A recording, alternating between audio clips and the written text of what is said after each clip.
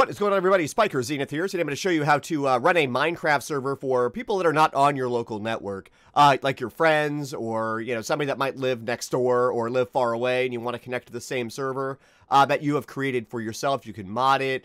I'm not going to get into that in this video. I'm just going to show you how to set up the server. Basically, it's a Java server, so you have the Windows version of Minecraft. You log in, username, password. You put your IP address in that you're trying to join, and bam, you're in. Basically, this is going to be a way to start it, not in a local setting. So what we're going to do is we're going to get your local IP address. We need to do that first. Step 1, get your local IP address. To do that, click your Start menu, CMD. Get yourself, open up a notepad document or get a piece of paper, write this down. When you type in CMD, it brings up this command prompt. Now, you're going to type in ipconfig. This is the easiest way to do it. Instead of going, you could technically go into here, right-click, open network settings, but this is the easiest way. ipconfig, and you're going to look for your IPv4 address, Internet Protocol version 4 address. We are 1.9. Now, it is worth mentioning that every time you restart your computer, turn it off, unplug it, move it, your IP address may change. So you may have to repeat this step, the steps with your router anyway, every time. I would show you how to set up a static IP address.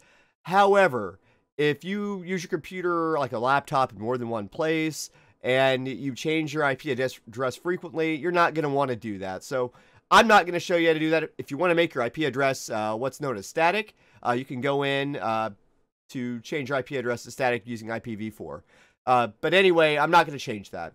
So I'm just going to leave it as the dynamic IP address where it changes. 1.9 is what I'm looking for here. So I'm writing that down, 1.9. And I'm actually going to store that in a notepad document. Yeah. 192.168.1.9. Bam. So I have that wrote down. You really don't need to know any of this other information with the exception of your default gateway.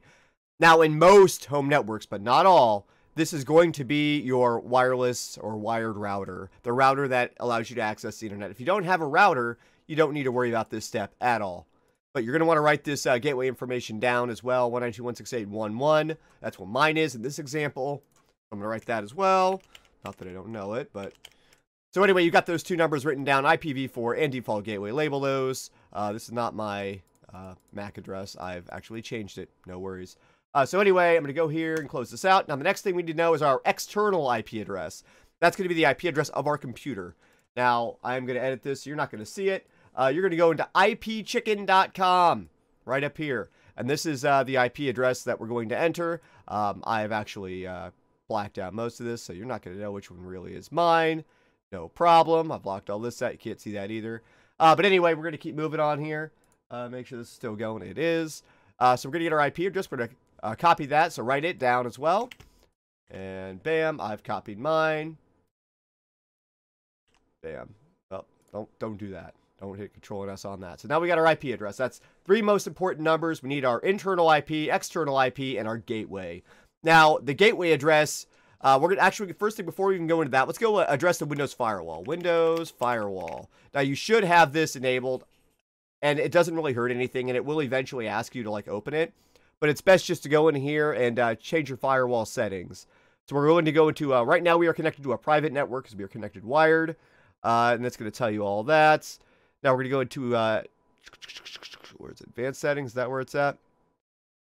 Yep, there it is. We're going to go to advanced settings, inbound and outbound rules. So what this is going to do is we're going to make a new rule. So we're going to go ahead and click on this. Rule that connects TCP or UDP port. We're going to open up a port. We're going to hit next. This is going to be both TCP and UDP. So we're going to need to open up this port on here. It's going to be 25565. 25565. Now, you don't need to worry too much about the outbound rules because, you're connecting to, somebody's connecting to you, you're not connecting to somebody else. So 25565, we're going to open that up. And we're going to allow the connection. And this is going to be, applies to the corporate domain. I just leave all these checked, though you don't have to screw around with it. Now, public is going to be like a public network. Like if you go on to like a McDonald's Wi-Fi and it's a public network and you select public. Now, it's also worth mentioning right now that if you're on Wi-Fi, you may not want to start a server. You may not have the connection throughput to handle that. Even with, N or, any of its higher access point speeds, you may not be able to do this with a wireless connection. So anyway, I'm going to leave all these. I'm going to get rid of the public one. I don't care about that. But I'm going to leave domain and private on. Click next. And we're going to make it Minecraft. This was TCP. But we need to open the UDP as well. So bam. Now we're going to go to new rule again. We have to do the UDP as well. So we're going to go to port, UDP, and it was 25565. Hit next. We're going to allow connection. And again, no public. We're going to do Minecraft UDP. User-defined protocol and transmission control protocol. Okay, so we have our inbound rules set. That means computers that are, trying to connect to us can connect to us. No problem at all. Now, outbound rules, you don't have to mess with that too much at all, really. Because this is going to be the, programs that are trying to access other servers outside of your, like going from your computer outside. It's not really anything you have to worry too much about for this. So we've done the Windows firewall. We don't need to worry about that. Exit that out. Now we need to go into your router. Now, we're actually going to, you're going to open up a, either Chrome or, Internet Explorer or Edge. You're just going to type that IP address that you marked in here, the 192.168, whatever it would be. Usually it's 192.168, 192.168.11. And we're going to put in our password. Okay, this is... Now, if you don't know your password for your router, it may be on the router itself, the box that actually you plug all your wires into. Or you may have to just Google it, figure out what router you have. Like if it's like this thing is at WNR 2000 version 5. So just type WNR 2000 into Google and look for the default administrative password. Unless someone has changed it, it'll be the default password. This is not something I can help you with. So putting a bunch of messages down in the comment section, I can't help you get these, guys. You're going to have to find these yourself. Basically, you need access to your router. So when you get into here, this particular router, you got to kind of dig a little bit. You got to go into advanced. We're looking for the port forwarding is what you're looking for. So you're going to go into probably setup for security, I would think. Nope. Security? Nope. Administration? Nope. Advanced setup. Yep, there it is. Port forwarding or port triggering. It's the same thing. Again, I'm going to block off all this stuff so you can't see it. Port forwarding, port triggering. So what we're going to do here is just a bunch of other stuff or other stuff. But anyway, we're going to look here. We're going to set up a port forward. And we're going to go ahead and we're going to add a service here. Add a custom service. That's what I have to do on this particular router. It'll be different on your router at home. It's going to look a lot different. It's not something I can really help you with. You just need to look up how to do it. So we need to do UDP and TCP on that 25565. 25565. TCP and UDP. That's going to be the service. Well, I'm just doing Minecraft is the service name. CRAFT server. And 25565. That's going to be our external port. You need to actually make that the same as your internal port. See, this is internal port all the way over here. External and internal. Now, we're trying to... Basically, what this is we're like, okay, external port connecting 25565. Internal port is also 25565. So that's what we're going to set up here. It's just easier this way. Just do it this way. It's easier. So we have an internal IP address that we need to connect to. We need to write our computer's IP address, which was .9. So we're going to go ahead and do that and hit apply. All right, once you've applied that, it's going to do a thing. Please wait a moment. It's going to do its thing and load it up. So anyway, we're just going to exit out of that now that we've got that IP address opened up along with the port. That's opened up to the world. So now we can just download and set up our server. The second step that you're going to need to do here, along with getting these IP addresses and getting all of the ports open and the firewall opened up and all that, is we're going to download the Minecraft server executable. So we're going to go to this URL right here, pop it up here, drag it over. This is it right here, minecraft.net, ENUS, download server. Now, you're going to go ahead and download this guy right here, this jar file. It's a Java runtime environment file. It's going to be server.jar. And then you're just going to keep it because whatever. Then you can go onto here. You can show in folder. And it'll pop it up here. Boop. Now we're going to go into our downloads here. Left click, go to downloads. Why not? Now we've got our server.jar right here. This is the one we just downloaded. So we're going to go ahead and create a folder in our C drive right here. We're going to right click in here and go into your drive C and do this. You don't want to do this anywhere else on your hard drive because then it'll make it universal for all of us. Then it'll always work. Minecraft server, you can name it that, or yeah, you can just leave it like that. We're going to go ahead and go back to this. We're going to copy it. So we're going to right click, copy. Control and C if you like. That's what I prefer to do. And then you're going to go into your Minecraft server folder you just made, and then right-click and paste. Now, we've got this guy in here. The next thing we're going to need to do is make sure we have Java runtime environment installed. Now, you may not even have it installed. It's very, very possible. So you're going to go to this website right here, java.com/en/download/Windows 10. And you're going to agree and start free download. Make sure you look through here, make sure it's what you want. It's not going to be supported, I believe, anymore. So not support plugins, therefore will not run Java. But we don't need it to work with Microsoft Edge. We don't care about it at all. We're going to agree and start the download, allow it to download. Then you're just going to go through the setup process, which, I mean, I've already done. You're just going to run and install Java. So you're just going to install it. It's going to say I already have it. So you're going to let that go through, let it install, let it do its thing. The next thing we're going to do here is create a batch file to run this bad boy with the GUI or graphical user interface. Okay, so what you're going to do is when you get to this folder, you're going to right-click in here, go to New, and go to Text Document, and do like Start. Just name it Start. I can even type. And click on your start.txt. And what you're going to do is you're going to go in here into the Minecraft download server. You're going to get this jar file information right here. It's in blue.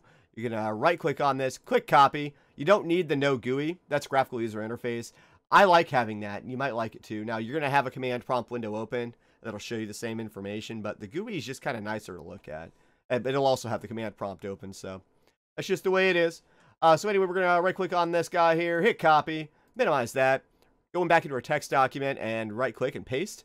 Now, what we're going to do is we're going to basically create this as a batch file, which is going to basically run a command. That's all it's going to do. It's going to be like opening the command prompt and running it in here. And cd mine, and then just tab, Minecraft server, dir. It'd basically be like going into here and typing in server.jar every single time to start this. We don't want to mess with that. That's kind of annoying. We're going to make this a one-click solution. We're going to go ahead and space this guy out here. You can put 2 spaces, you can put 100 spaces, it doesn't matter. We're creating a batch file. So what you're going to need to do is we actually just need to send it to this directory. So just like we would in the command prompt, we're going to do cd, space, and we're just going to go up here and click, right-click, copy this bad boy. Okay, so we're just going to copy that. We're going to paste that right there. What that's going to do is that's going to send, it's going to be like typing all this in. So cd, Minecraft server, and then it'll go right to Java and run it. So we're going to go ahead and file, save this, go over here. Now, the next thing you need to do, which I've already done, is click your view, and you're going to file extension names, how it's not checked. Yours probably looks like this. You're going to click the file extension names, and you're going to be showing file extensions. That's all you're going to be doing here. Then you're going to right-click, or left-click rather, on here, or you can click right-click here and click rename. It's way easier. And the .text, you're going to change that to .batch. .bat. Yep, and that's all we're going to do. And now, when we click on this, and wait. Now, what happened here is it did shut down, but we have to go into here and accept the EULA. Microsoft added this, I guess. So we're going to do changing it, setting to true. You're indicating that you are agreement to EULA. So what you do is you go into here and you delete the false, TRUE, all capital. Hit file, hit save just to be safe, exit it out. And now, when you start your server, .bat file, it's going to run the server. Now I'm going to show you how to join this server and verify that it does work. Now you can see that's loading up. We're going to wait for all that to happen. Shows you the memory usage. That's why I like the GUI, because if you type no GUI or whatever it is at the end there of the argument is, you're going to not see this memory usage, and I really like to see that. Let it create. This may take a while, depending on what you're doing. Now, you can create a shortcut to this on your desktop. Like, you can send to desktop, create shortcut, and then you'll have a shortcut on your desktop to this, so you don't have to go into here every time to start it. Something fun to note. All right, the server is created, so I'm going to start up Minecraft right now. Minecraft app. Now, again, this isn't going to work for the, likely isn't going to work for the Windows 10 version. So we're going to go ahead and hit play here. I'm going to leave this in a window, I think. Give it a minute here. Make sure we're running the right version, which we are. This here, can exit this out. Again, this window is always going to be there, so you just have to minimize it. Don't hit the X or it'll go away forever. We are going to verify that this does, in fact, work by connecting remotely. We're going to hit multiplayer. You can see that. No, cancel. First thing you want to do is, I've already tested this, you're going to hit add server. You can just leave it as Minecraft server. And if you type in, if you just want to make sure the server itself works and you can join it and everything works okay, type in 127.0.0.1. That is your local address of your computer. Just hit done. It'll pop up. Now you can join it locally. And as you can see in here, I have joined the game.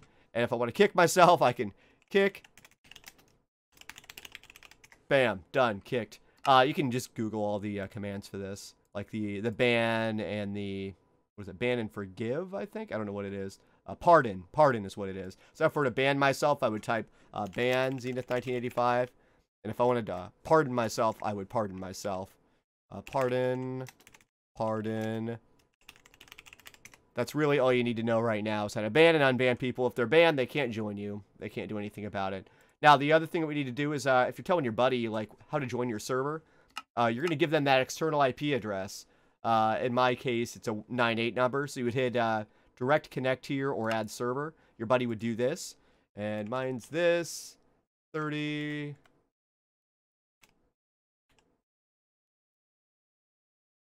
And you can type in the port here as well. If you really feel like you need to, hit done. And that is going to connect to it remotely. Double click on it. And that's really it. That's all there is to it, guys. You just give your buddy your IP address, and he will connect to it. And everything will be good. Should be able to play together. All right, guys, if you like what you'd seen here, if this was helpful to you at all, give me a like, comment, subscribe, and I will see you next time. Thanks for watching.